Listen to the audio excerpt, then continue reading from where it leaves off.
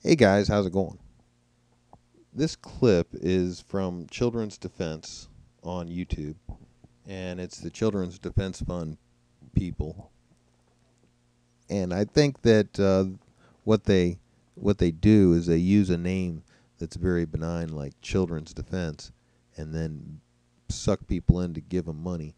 But really, what they're here to do is take away your rights, and I'll show you what I mean. Trayvon, and as the judge said in his ruling, that he is the minor here. He is the child. He made that quite clear. That's probably one of the reasons that he was kicked off the case. Remember, the three judges that decided he was biased. The judges suggested that not just one of the things that he said, but because of many things, all taken into account, come across as very, very biased, and that it would definitely be unfair to George to have a judge like that. So just so long as we remember that, and he knew that this judge was removed when he's saying that. So I don't know why he would even bring up this judge. If I were him, I would shut up about the biased judge, because everything that's happened in this case so far obviously was unfair because that judge is removed. So everything that's happened should be removed and moved backwards, and I'm sure it will. In his ruling about the bond of George Zimmerman. And we must always remember that Trayvon was a teenager, considered a minor, and that he was somebody. A teenager and a minor that was the most dangerous age group. These 17-year-olds are the ones, 16, 17, 18-year-olds are the ones that are killing each other in the streets. If you look at the statistics in places like Chicago, where Obama was leading these young people, you'll see that they've already killed several hundred among themselves. They're just killing themselves left and right. And these people are having a hard time about it. But the problem is they're not taking care of business. They're not watching their kids. If your kids are killing each other, then maybe if you kept your kids in, they wouldn't get killed. I know my kids didn't get killed. He was somebody's baby. He was Sabrina Fulton's baby. Yeah, and he was George Zimmerman's attacker. He was the guy that was on top of George, banging his head and breaking his nose and trying to suffocate him and going for his gun. All these things that make Trayvon the aggressor, the attacker, and the one that was in a position where George had every right to defend his life. And that's why the police didn't arrest him. They never did. It took the state to step in. George didn't get arrested by the police. The DA's office didn't arrest him. They had passed it. That's what upset these people so much. All this time went by. They're like, no arrest. Well, what's going to happen when George gets off and walks away? What are they going to do? They're going to freak out. It won't bring Trayvon back, but hopefully these type of conferences will prevent another Trayvon Martin incident. It's bringing awareness to things like stand your ground and your guns. And That's right. More people today are arming themselves than ever before. Before Trayvon, we had 7,000 people every month get carry permits so that they could carry guns on their person everywhere they went. And now we have 12,000, so that's a 5,000 increase, monthly increase. So I would say definitely is informing people of their Second Amendment rights, and that it's not safe out there, that there are a lot of 17-year-olds that would be willing to kill you because you followed them, or they presume that you followed them, or that they presume that you were reaching for something that was unsafe when they came out of the darkness and came after you after they disappeared for minutes and then came back. just to let people know that we are informed and that the youth are informed and they are watching. And They're not informed, not properly informed, or they wouldn't have put themselves in this position. We've got a lot of youth that are informed. My kids are informed. A lot of the youth are becoming more informed because we have the internet. People question everything now. My kid Googles it. If he doesn't believe what somebody says, he'll go and look it up at 15 other sources and verify it. And he won't just take the first source's word for it just because it's on the internet. That's the proper way to be.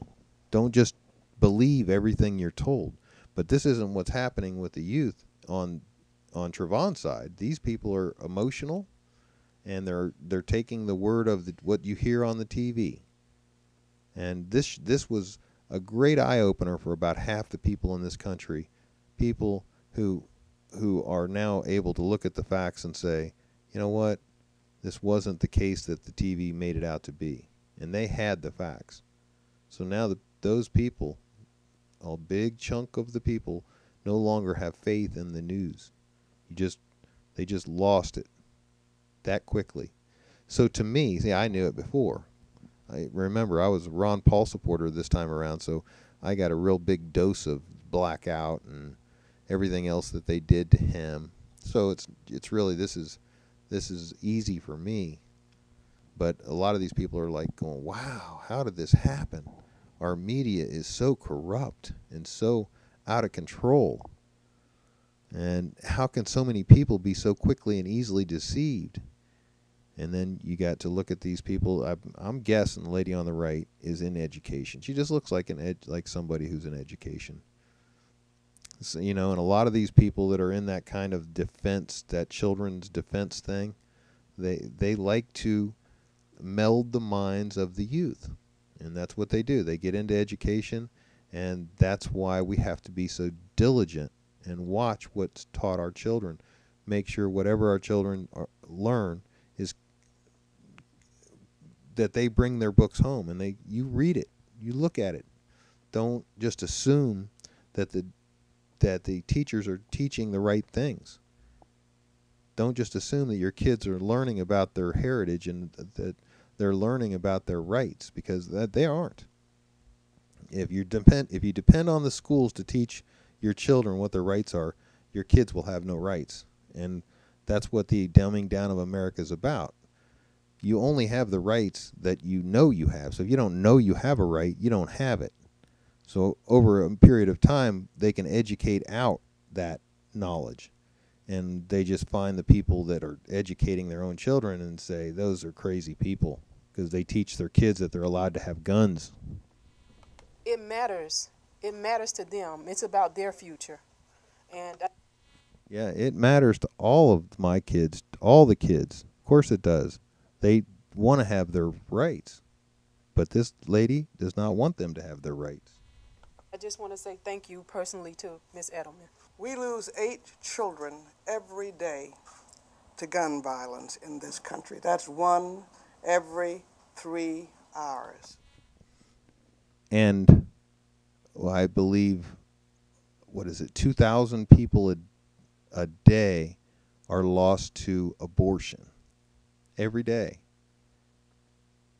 And, wait a minute, I'm wrong with that number. Let me get it right. Yeah, 2 million a year. So you can add that up. And how many people die from smoking-related diseases every day? I know it's over 1,000 people every day. So if you're talking about how many people die from a legal substance that people are just puffing away on, and that's no problem for these people. And a lot of kids that are in houses that are smoking houses, especially those poor families that have, that's one of the biggest things, that the only pleasure they get is they're smoking and they're drinking. And those kids are exposed to that. But do you hear anything about that? Do you hear about the kids that are dying from childhood diabetes because they're being fed the wrong kinds of foods? No. But why wouldn't the Children's Defense Fund focus on that and be talking to the parents specifically, not to me, My kids are already raised. I already taught my kids right. My kids are healthy and smart, and they do the right things, and they're not causing trouble to society. They're making society better. Why doesn't she teach these kids all these things? Teach them what they need, the good things, instead of coming to me and saying, you need to give up your rights because these kids can't control themselves. No, I don't think so. That ain't happening. Children's Defense Fund for the last 20 years has been doing an annual child and gun violence report. And the most recent data, we lost more children. We usually lose about an average of 3,000 children a year to gun violence. We lose more children in 1 year to gun violence than we have lost in American battle casualties in Afghanistan and in Iraq. What is the matter with us that we're not going to stop the killing of children? We need to turn the tragedy in Aurora. We need to turn the children who die from guns to really begin to come to our senses. We don't need armed militia. We don't need assault weapons. Excuse me? I could have sworn she said we don't need militias and assault weapons. That would be treason, because if I'm not mistaken, the fact is that we have a Second Amendment, and that is part of our Constitution. And going against the Constitution is like treason or something, isn't it? And I don't know. That's pretty bad, isn't it? Like, isn't there some sort of punishment for treason? Something? I don't know. Like a slap on the wrist or something? I don't know. You guys tell me. We've got 1.3 million people in our armed services and the police departments, in addition, to protect the people of this country. I didn't know that the military was going to go to the theater and protect people from the crazy guy. I didn't know that. That's new. Well, check that out. I didn't know that the military could even do any law enforcement in the entire country. I thought that they were just supposed to protect the borders and defend our country from external threats. Seems like that was part of the deal. The police deal, well, you know what happened there. Or you younger guys, you probably don't remember, but in the 90s, Clinton, much like Obama with their stimulus packages, came in and said, you know what, let's hire a whole bunch of new cops all over the country. And I think it was, he wanted 1,000 new cops on the street or something like that. And he made this big number. Well, we got new cops. The problem was, when the stimulus money ran out, those cops lost their jobs because the people didn't have the money, and you can't squeeze the money out of the people when they refuse. So, it was a good idea. It doesn't work. And this is what Obama wants to do. He likes these things where they give you a carrot and they say, look, we're creating jobs. And they do. They create jobs. So under Clinton, it looked like we're creating all these jobs. Look at all these new cops on the street. Look at all these new positions in the government. Lots of new jobs. The problem was they were temporary. So once Clinton got out of office, those jobs fell apart. They went away. I don't think they should be allowed to pad their numbers by using stimulus dollars. That's using a credit card, using our great-grandchildren's credit card. That's what they're doing. They're reaching into the great-great-grandkids and saying, hey, guys, sorry, we're going to have to borrow a little bit out of your credit card.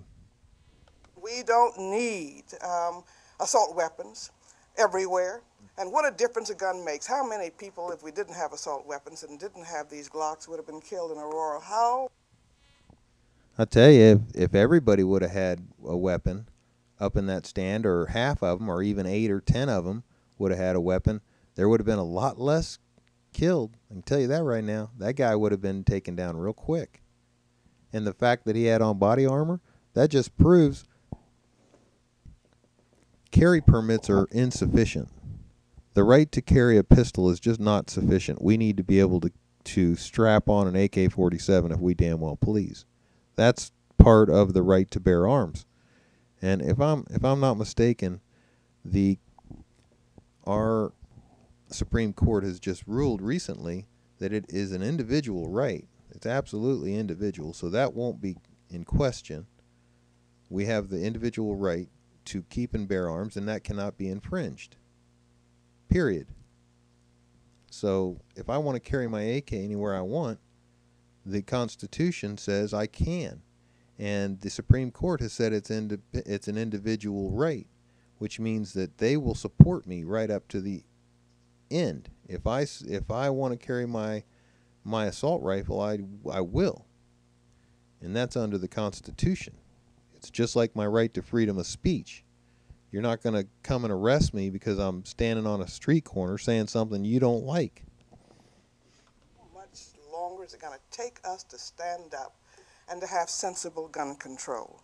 When are we going to close those gun show loopholes? We regulate toy guns. We regulate. First of all, we don't really have the gun show loophole. They always talk about this loophole as if gun shows don't have to do background checks. Well, try to buy a gun at a gun show in Florida and see if you don't get a background check. Cost you $50 and you'll do it. You won't have any choice. That's the way it's done. There's no argument. There's no discussion. No one's going to sell you a gun out of a gun show. You have to abide by all those same laws and regulations as a gun shop. I don't know where they get it. Teddy bears in our Consumer Products Commission. We do not regulate guns that kill tens of thousands of people in a. It's the most ignorant argument ever. Of course we regulate children's toys that cause choking hazards. You know, an eye fall off of a teddy bear. That's a problem. Children are dying. And the parents should know. Somebody should tell them there's a safety hazard with that toy. But when we're talking about guns, we're talking about adults. Excuse me, adults. And adults with guns, when they use the gun, are using it to kill people on purpose. So the gun is being used properly. It's not blowing up in somebody's hands. If you want to regulate the gun, that's fine. We already have that. Believe me, Smith & Wesson is well regulated. If for some reason their guns started blowing up in people's hands or blowing up in people's faces, that'd be the end of Smith & Wesson. That's not happening. What this lady's concerned with is she wants to sue Smith & Wesson for the wrongful use of a gun. Like, let's say a criminal gets hold of a Smith & Wesson and goes out and kills a little old lady. Well, that little old lady's family wants to sue somebody. So the criminal, he's got no money, but Smith & Wesson's got a bunch of money. So what are they going to do? They're going to go over there and say, hey, it was your gun.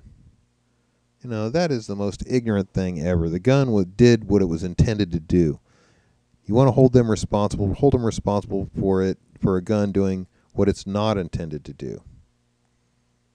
It's intended to fire a bullet. That's all it's intended to do. So as long as it does that, you can't hold them responsible. Just like you can't hold an automobile manufacturer responsible for the wrongful use of a car.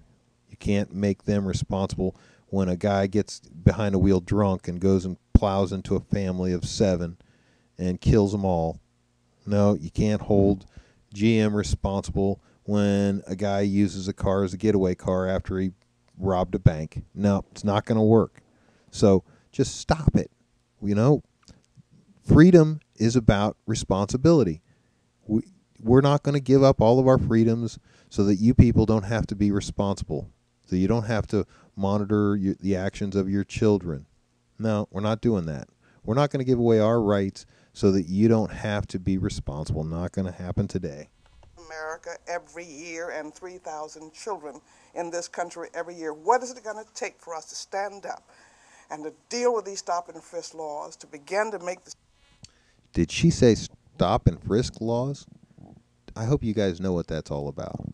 That is, in some cities now, they've instituted a new program where the police will stop and frisk people they see that they think are suspicious, people they think might have a gun, people that typically would just by the way that they're dressed. They found that, if you stop these guys, 1 in 5 will be armed. So that's a pretty good odds. So if you stop all the guys that are dressed that way, 1 out of 5 you're going to get them. Maybe 1 out of 3.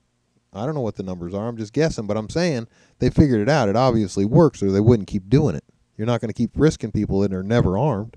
There must be a reason why they're doing it. So she doesn't like that.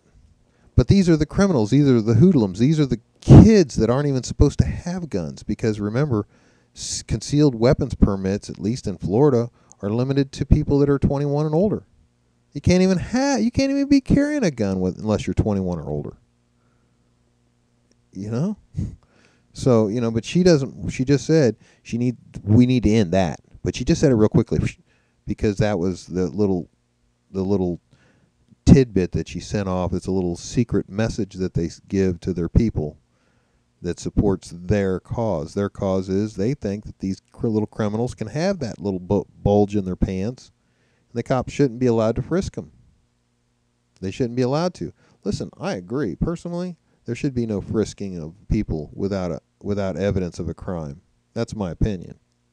And, and I'm surprised that she agrees with me on that point. But what's weird is she wants to do away with the guns. But obviously the only people that are going to abide by those laws are people that are law-abiding, people that wouldn't be an issue. So I don't understand it. It makes no logical sense how you can come to that conclusion, thinking that if we take all the guns away from these honest people, that somehow it's going to be safer, that the bad guys aren't going to have access to guns. Of course they will. Maybe it'll be harder for them to get them. Maybe some of them won't have as many. Maybe they'll have to turn to axes or baseball bats or some other gruesome tool to kill you. But if their plan is to kill you, believe me, they're going to do it. Streets safe for our children, to take guns out of the hands of our children, out of people who kill our children. And so I just hope that these will... Well, at least you got that right. Take the hands out of her children, the people that are killing her children. That's right. The children are killing the children. That's the majority of the problem that we're having. And they want to stop that, but they can't get the guns or the drugs out of the hands of the children, and those are illegal. So, if you can't control the drugs, how do you suppose you're going to control guns? Of course, you make drug laws, honest, law-abiding people are not going to have those drugs, but the criminals will. So what happens? We see it. The criminals have it. So what's going to happen when you make guns illegal? Who's going to not have it? Who's going to have it? You figure it out. Not just be new hollow times. We want justice for Trayvon, and there should be justice, but we've got to stop these laws. So she's talking about Trayvon. She looks back and sees them. Oh yeah, this is about Trayvon. She's spending the whole time talking about guns, but she says, "Oh yeah, Trayvon," and then she says, "There's got to be justice for Trayvon, but we've got to do something about these laws, this stand your ground laws, really bugging them." Which is, of course, the Second Amendment. The Second Amendment. I mean, if you didn't have a carry permit, you could just have a little card, laminated card with the Second Amendment written on it. And when someone asks you where your carry permit is, you could whip that out and say, "There you go. My right to bear arms shall not be infringed." And I would say having to go and get a permit is obviously an infringement. I mean, right now the Democrats would have a hard time disagreeing with me on that, because they believe that having to have an ID to go vote is an infringement on their right to vote. So then they should believe that it would be an infringement on my right to bear arms to have to go and get some sort of ID or pay some outrageous amount of money. And it's very expensive to get a carry permit. It's not cheap. You have to go through the class. You have to pay the fee, and it's not cheap. And then you have to wait for it to come in, and then you have to abide by all these extra rules that are extra constitutional, rules that are outside the Constitution. That's why a lot of guys refuse to actually get a carry permit because they're refusing to sign a document that gives away their rights. I tell them, don't worry about it, because you can't sign away your rights. Even if you sign a document that says I give up all my rights, it's an invalid. It's an improper document. It's not a legal document. It can't stand in a court of law. No judge would allow it. No matter what you do, you can't sign away your rights. So if some guy tries to get you to sign a document that's giving away your rights, don't worry about it. Sign it, don't worry. It's worthless. It's a piece of toilet paper. Encourage violence, and we just need to move to a different place. So I hope that the people of this country will find their voice and say we ought to be able to go to a movie safe, we ought to be able to walk down the street safe, and we're not going to let 3-year-olds or 5-year-olds in New Orleans be killed by AK. I agree. And how can we be safe when we're going to the movies? How can we be safe? Well, certainly you're not going to have the military standing in every movie theater with AK-47s protecting us from the criminals with AK-47s, right? And you can't stop them. We've already proven that, because you can't stop the other stuff, the other things that we say we're not allowing in our country that are still getting in. So if you can't stop all that stuff, then you can't protect us. There's no way you can protect us. You can't protect us with the military. You can't protect us with the police unless you have a large armament in every gathered place, everywhere we go. If I walk down the street, I need to have a cop walking beside me, because you know what? I don't have 5 minutes for the cop to arrive. And in many cases, especially big cities, there isn't. It's much more than 5 minutes. They may not even show up. Here in Tampa, they had a thing just with the convention, and they had it all over the news. They said, if you need the cops, you better plan on an hour, maybe longer. And if it's something that's not an emergency, like a fender bender, don't call us, just exchange numbers. So you're wasting your time, because they were too busy with the Republicans to concern themselves with the citizens and the people that pay their bills. 47s which serve no purpose in self-protection. So I just hope that we will begin the healing process. She said that AK-47s serve no purpose in self-protection. Well, I beg to differ. If I'm in my house and 2 or 3 guys come around and they have AK-47s, the only hope I have is that I have at least an AK-47 or something that's equal, an AR-15 or something that can put out a lot of lead in a short period of time, and heavy lead, fast lead, because believe me, a .22 hunting rifle to shoot squirrels, it just ain't going to do it. It's not going to do it. It's not scary enough, and the bullets aren't bad enough. I mean, they're not going to go through a car door. Not like an AK, go right through your car, go through your wall. That's why it's important that we're all equally armed. It's only fair. And I don't know why anybody would think that it's not fair. Why should Joe down the street have the AK and everybody else be at his mercy? I don't think so. Confront the epidemic of gun violence, and guns make that huge difference. I mean, if you couldn't have killed 32 people at Virginia Tech if you hadn't had guns. Actually, we could have stopped it if we would have. All we had to do was allow all those people to have guns, but of course, Aurora laws wouldn't allow it. It's funny how most of these shootings happen in places where guns are restricted, like on campuses or in towns that restrict guns. This caliber. So we need to deal with it. This caliber. So we need to deal with it, and I hope that the good folk will begin to speak up and not have the NRA take and set our policies in this country. Our children need safety, our citizens need safety, all of us, and none of us are safe as long as... Wow. So she's mad at the NRA because they defend the Second Amendment. And any other group of people that support our Second Amendment rights. I wonder what's going to happen. If these people are able to rip away our rights to bear arms, what's next? I know that they really, remember we had this huge thing during the 90s about the political correctness, and it was very close. I thought for sure take away the right to free speech and only allow speech that is um, popular or selected speech. And little by little, I noticed that these people, certain people that you see on TV, have become so politically correct that, I mean, really, you can get yourself in a lot of trouble by saying the wrong things.